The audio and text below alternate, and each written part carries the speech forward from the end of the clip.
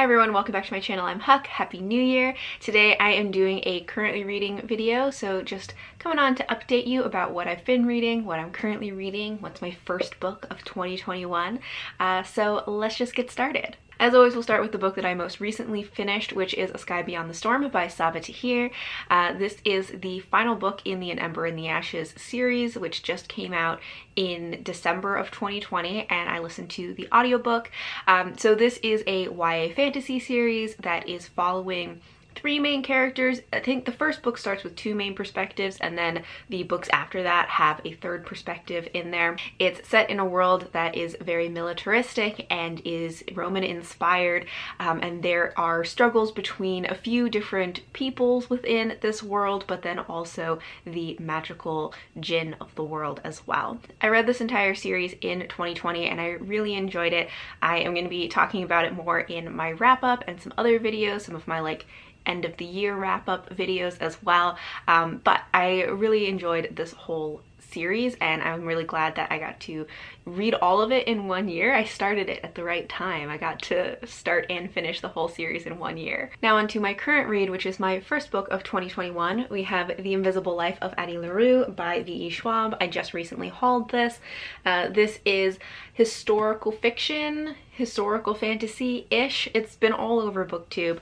But in this, we are following our main character, Addie LaRue. She starts in the 1700s and in a moment of desperation makes a Faustian deal with a god who answers after dark for her freedom, which part of the catch of that deal is, one, she can live forever, and two, everyone forgets her. So once she is out of someone's sight, they immediately forget her, and so she is living this very lonely, immortal existence. And we are following her throughout different periods of her life, starting in the 1700s, and the most modern setting is in 2014.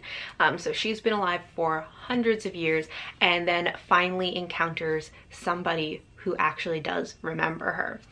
And this one I decided to start with just because I was in the mood for it. Also, this is an author that in general I enjoy. Her books are not always favorites, but I feel like they're usually a pretty safe bet because even if they're not favorite books, I have fun with them. I find her writing style very easy to read.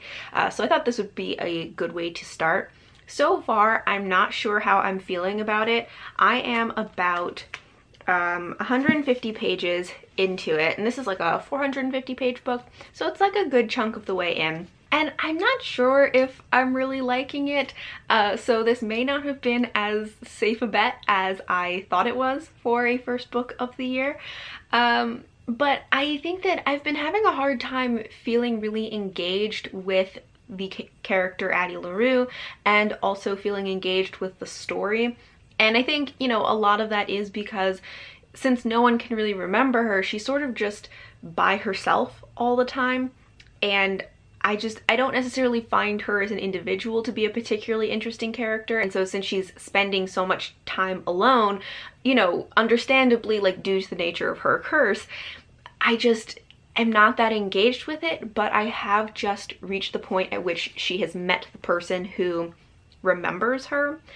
And so I'm hoping that from this point on, it may become more interesting because she will have at least one person that she can consistently engage with, and their interactions hopefully will be interesting. So yeah, I just have been having a hard time feeling invested in it, but I'm hoping that I'm going to get more invested in it now that this other character has been introduced and they've met.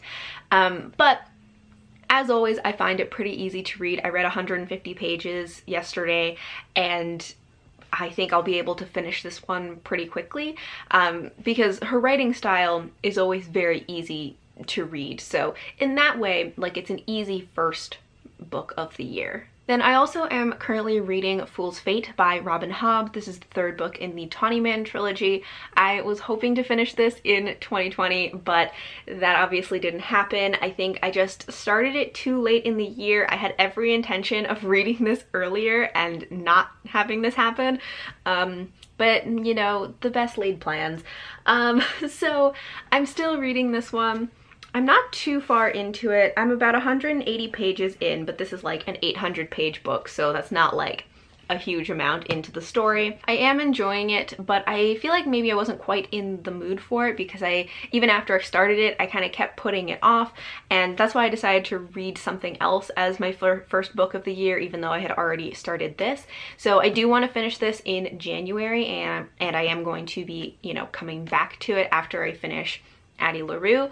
But yeah, so this is my other kind of currently reading. Then I don't have any audiobooks that I'm currently reading, but I have two that I am looking at to start very soon, which are both ones I have talked about recently, or I talked about towards the end of 2020, and I meant also to read last year, but I'm hoping to finish this year in January now.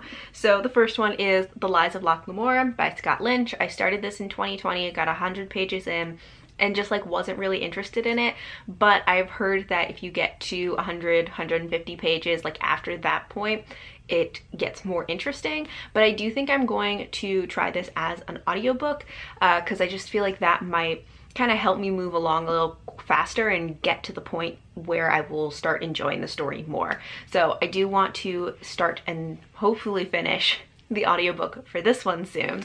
And then I also want to listen to A Lot's Away by Darcy Little Badger. I got this towards the end of last year and I am very excited for it. I listened to like the first chapter or something and I was enjoying the first chapter, but then for some reason I got distracted and just started reading something else.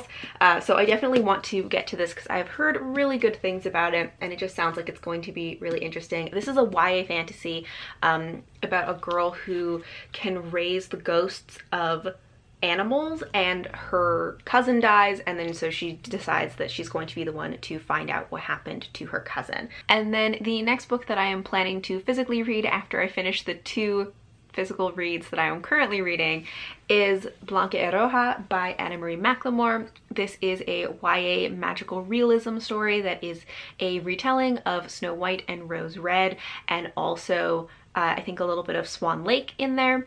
And I'm going to be buddy reading this with Jocelyn from Yogi with a Book, so that will be fun to start the year with a buddy read. Alright, so that is all for my currently reading update and what I am planning to read next.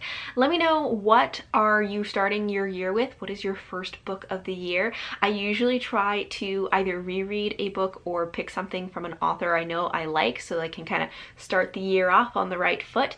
But I don't know if that, if I made a good choice this year or not. We'll find out. But I'd love to know what you chose for your first book of the year and if you have like a system for choosing your first book or not. Thank you all for watching, and until next time, bye!